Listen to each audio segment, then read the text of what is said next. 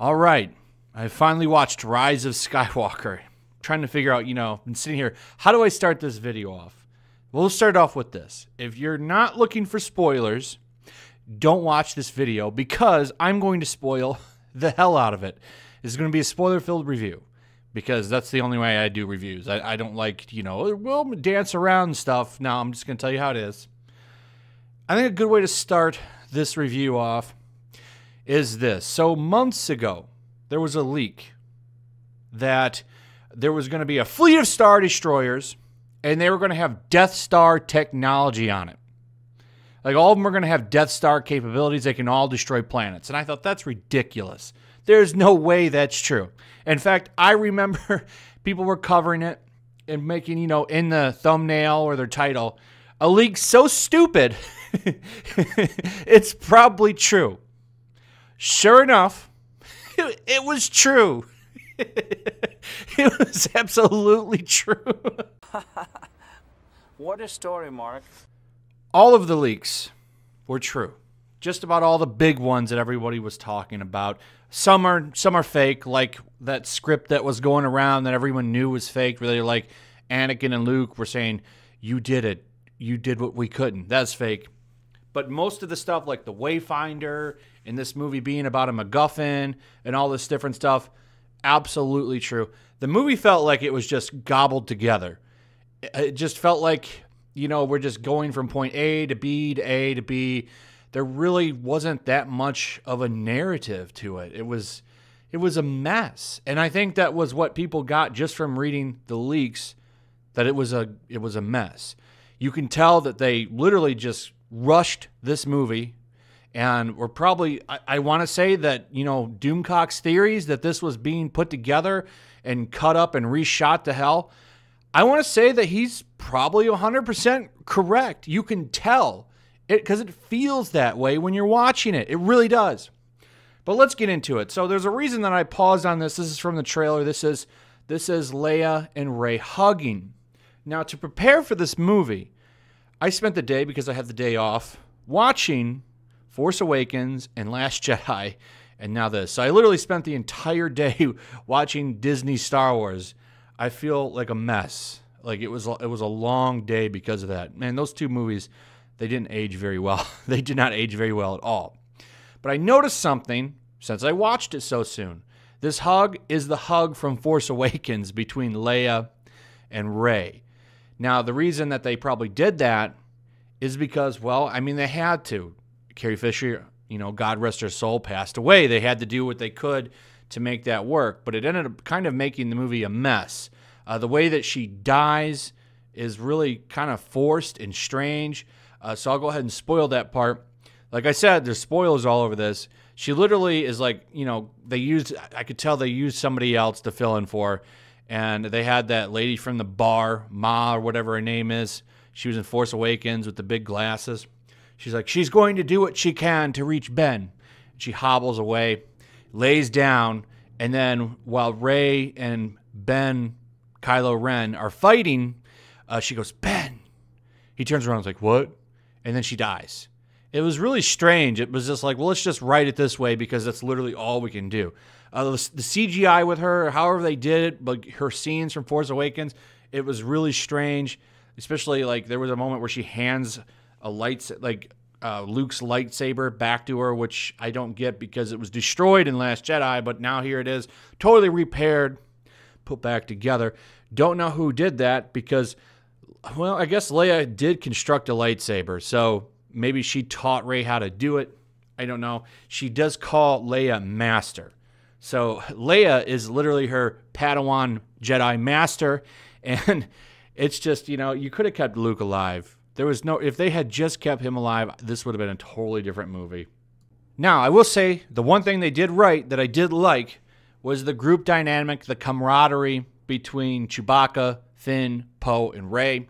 They were literally together pretty much the entire movie, except towards the end, and I liked that. They should have been doing that from the start and made them seem more like, a band of rebels together. That's how they should have been doing these movies instead of wasting them in Jedi like islands and casinos in the last one.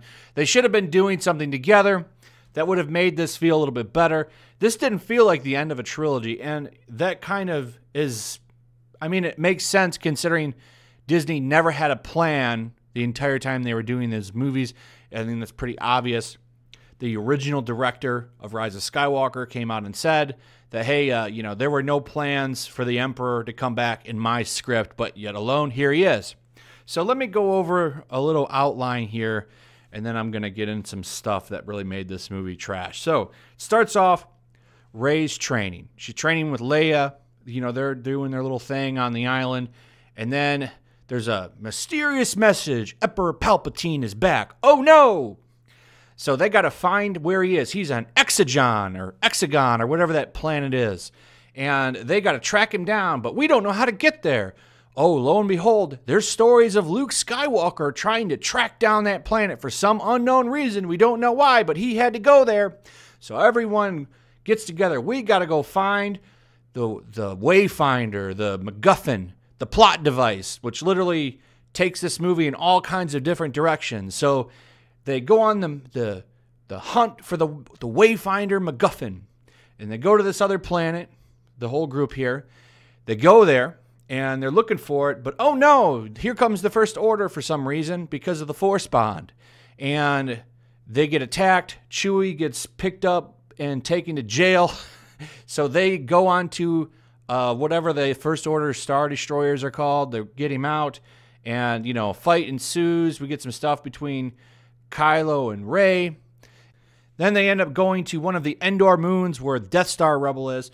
By the way, they get there because 3PO had to have his memory rebooted because, well, he's the only one that can translate it, but for some reason, he's not allowed to speak Sith language. By the way, everyone seems to know what the Sith are.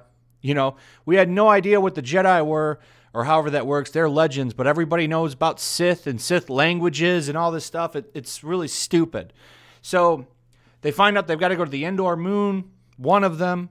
They go there. There's the Jedi throne room. Rey goes in there, meets with Kylo again. They have another fight again. Kylo crushes the Sith holocron. Don't worry, though. There's another one. Just pops up out of nowhere. They find, well, Rey finds it digging through some trash for some reason. I'm just going to go dig over here for some reason. Oh, there it is. But while she's fighting Kylo Ren, she ends up killing him and then bringing him back to life. That was the scene where Leia appears to him and goes, Ben. And then, you know, she passes away. So, also, I want to point out that Rey uses Force lightning by accident at one point in the film. It's just like, you know, so is that a birthright thing? Because she totally is Emperor Palpatine's granddaughter. Who, by the way, Emperor Palpatine, it was revealed that Snoke was a clone. He literally has Snokes growing in vats where he's at. Like spare Snokes for some reason. It's like, why didn't you just clone your own body from the start and put yourself in it like they did in the EU? Oh, wait, you know, we're not going to do that because, well, that would make too much sense. And you never had any plans to use him until this movie because you literally had no idea what to do. And it's like, hey, well, let's bring the Emperor back. That'll really get the old nostalgia pipes rolling. So anyway, the Emperor, they never reveal how he's still alive, by the way. Never tell you. He just says, literally like the leak said, yet, you know, I was dead, but yet here I am. Totally blow that off.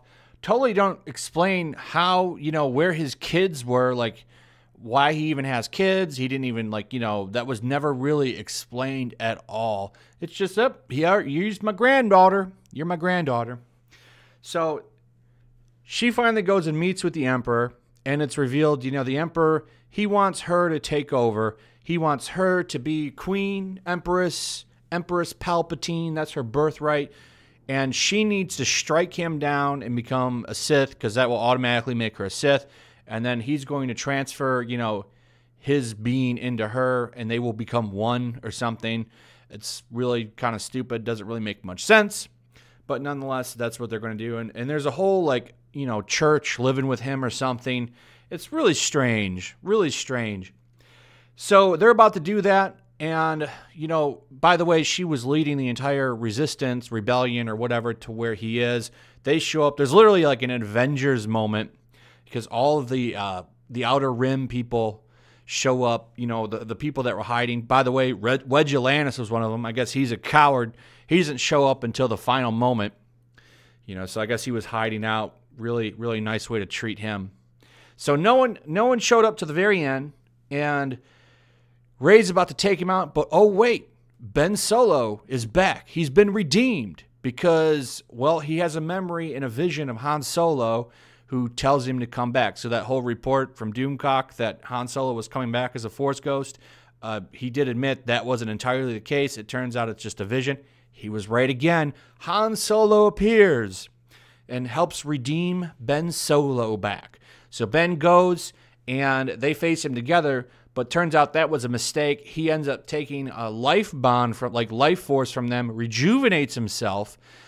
For some reason, throws Ben off of the building or whatever the hell they're on, and then Rey and him fight. Rey pulls out 2 lightsabers because she has Luke and Leia's, and does a cross thing while he's shooting lightning at her. And for some reason, that's enough to shoot the lightning back on him, and he dies, and then she dies. I don't know why. The lightning never hit her, but I guess reflecting the lightning back with 2 lightsabers kills her. She never really gets stabbed or wounded or hit. It just takes her out because she took him out. I don't know why. They never explain that. But for some reason, she dies, and then Ben comes up, a.k.a. Kylo, comes up, transfers and heals her with force healing, and then they kiss, and he dies. It's literally makes no sense. It's as stupid as it sounds. By the way, they totally used force healing in Mandalorian in Episode 7, and they put that out the day before audiences could go see this movie to justify them being able to use force healing. I do believe that's the case. But I thought that was absolutely ridiculous. She dies for literally no reason. It's like, well, I'm dead now. Like, he never hurt her because the lightning was hitting the dual lightsabers that she was holding. Made no sense. But whatever. I mean, the movie was obviously gobbled together. So that's pretty much it. They die, or Ben dies. They have a little celebration with no really good music. By the way, the music in this movie is absolutely terrible. It's serviceable, I guess. I don't want to call John Williams terrible, but it's like he was just phoning it in. Literally like he's done for the entire Disney trilogy. He's literally just phoned it in and gotten a paycheck. It's kind of amusing. I mean, even the prequels had scores you remember, like Duel of Fates, You remember that song. That's one of the greatest pieces in all of Star Wars. Despite what you think about the prequels, that song's badass. There's nothing badass about John Williams' score in all 3 of these movies. So that's pretty much it. They have a little party to some pretty generic Star Wars cuts that you heard before. Nothing like, the Return of the Jedi celebration, Yub Nub, or the new one for the special edition. It's just really generic. It doesn't really feel like it means anything. It literally feels like everyone's there, everyone's paid to party, and it just doesn't feel right. So then she ends up going to Tatooine, where she buries the 2 lightsabers, and then for some reason, like a postcard picture, Leia and Luke show up with big, gigantic fake smiles, literally like, you could take them and put them on a Tatooine postcard, like, hey, wish you were here. And they're watching Leia, approving of her. She looks over at them and sees them. And somebody asks her name, like, what's your name, lady? It's like, Rey Skywalker. And she looks at the 2 sons and roll the credits. That is one big pile of shit. It's really a shame that this is how they decide to end all of these movies. Like, this is it. I gotta say, like, I don't even know if I would say this is better than The Last Jedi. A lot of people are saying, well, at least it's better. It felt like a mess. Like, they're really just going from point A to B to C to D to get to the Emperor so we can have this cheap fight and he can talk a couple of times and you can have some nostalgia. Really, it just undermines everything that Luke and Anakin did in Return of the Jedi. He should have never been brought back. They really should have just taken an extra year to make a proper movie.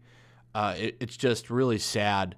it just felt like a mess. It totally did feel like this movie was just slapped together last minute. You can tell that it was heavily reshot. And I find it funny that they're saying, there was no test screenings. Oh, yeah? How did all of this get out? Because stuff that was being predicted months ago ended up being true. These Star Destroyers, like he has a fleet of Star Destroyers that all have Death Star technology on it. Hundreds of Star Destroyers that he was just capable of building and putting Death Star ray guns on it. They literally do destroy a planet with one of them. It's really ridiculous. It feels like this was just like, I don't even know like how this got past anybody. It's really ridiculously bad. And it's sad to see that this is how you're going to take out the end of the Skywalker saga. I don't know why they're doing the end of the Skywalker saga. How are you going to do Star Wars and it not be in this galaxy? Then you're just doing a sci-fi movie. It makes no sense that this was called Rise of Skywalker either. It literally has nothing to do with Luke Skywalker other than the fact that they're following the plans at one point in the movie. It quickly changes. They're literally following a map to get to some other planet. By the way, I can totally tell that in the original cut of whatever the hell this movie used to be, they were going to have a love story between Finn and Rey, because the first part of the movie is Finn trying to tell her that he loves her, and then it's just forgotten about. Then it shifts over to Rey and Kylo falling in love. Like, that's just totally thrown to the wind. It's almost like they had shot too much of that stuff to cut it out. So he's talking about it for a minute, and then it's just forgotten about. Like, yep, guess we're just going to forget about that plot line. We're going to just hope, maybe if we have a couple more explosions here in this other scene, you won't notice or care. It's a mess. It really is. And it's a shame that such a great series of films, I'm talking about the originals, not the Disney stuff, is attached to this. This is a complete mess. After watching all three now in one day, they literally, there's no thread that carries all three of these movies together. It's very apparent after watching this that they had no clue what they were doing, even though they had an outline by George Lucas. Like they didn't have scripts. They had an outline of what they could do for three movies. They decided to throw that away to give us this cobbled up garbage. It's like they thought if we put Skywalker's name in the title and we bring the Emperor back, maybe we can make people love this movie. We'll just make her say she's Rey Skywalker. That way the name lives on. It's really sad. It's sad. I'm kind of sad, to be honest, that this is how it all ends.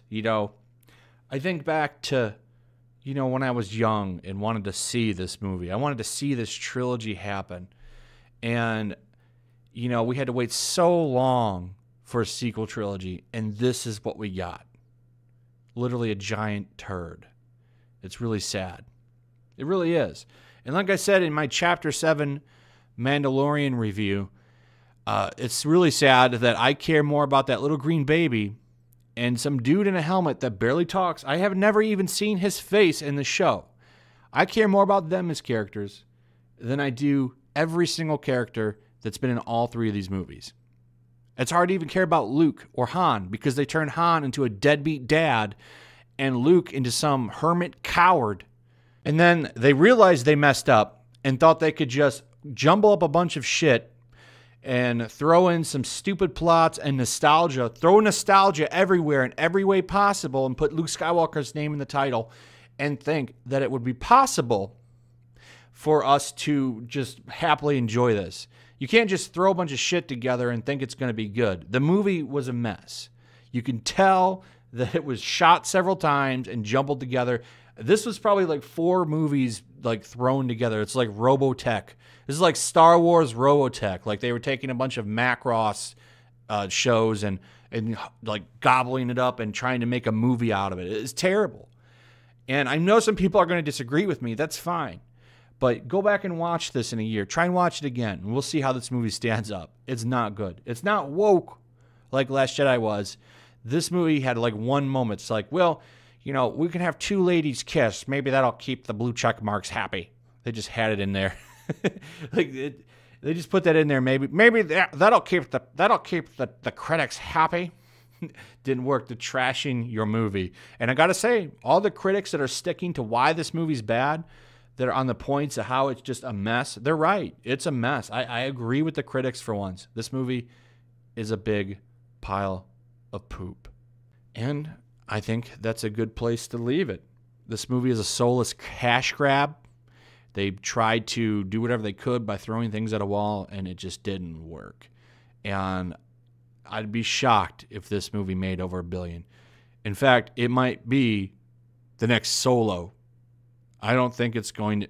I could be wrong, and it probably still will, but I'd be shocked if this movie made $1 billion, because word travels fast, and a lot of people walked out of that theater looking kind of disappointed. They really did. So anyway, that's pretty much it. Give me your thoughts if you saw the movie. What did you think about it? I'd like to hear what you thought. If you disagreed with me, if you agree with me, let me hear what you think about it. I want your comments. Remember, comments and likes really help push a video in the algorithm, so please consider leaving those and sharing the video. That's helpful. And that's it. Make sure you're still subscribed. Subscribe if you're new. Hit that notification bell, and I will see you on the next one. Peace.